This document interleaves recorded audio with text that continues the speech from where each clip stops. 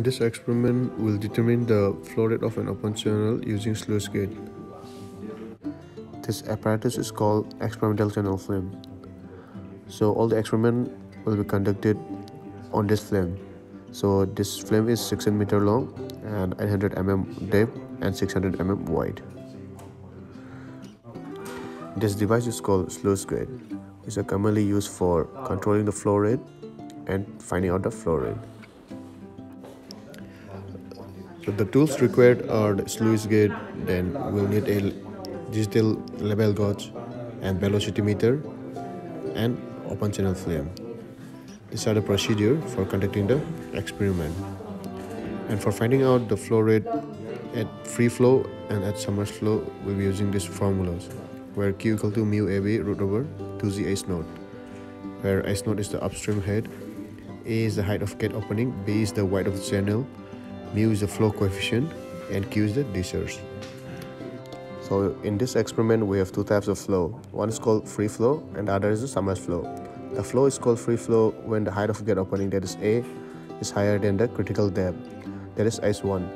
And it is called submerged when the critical depth is higher than the height of the gate opening.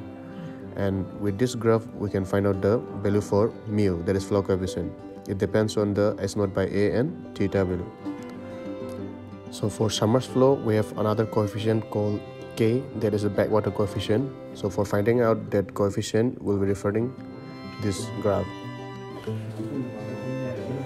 This is called sluice gate, and this is the upstream, and this is the critical depth, and this is the downstream section.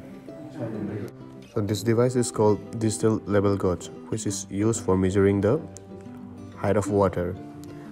So I've already explained how to use the level gauge. So we'll be using this device for finding out the upstream head, downstream head, and the critical head.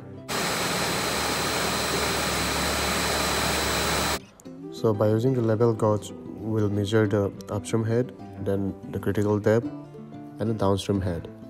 So after the measurement, for second trial, we'll increase the height of the gate opening and continue for more trials. So after the measurement, we'll note down the upstream head, then height of gate opening, critical depth, velocity, and downstream water level. And by using the formula which I've already given, we can find out the discharge, which is in meter cube per second.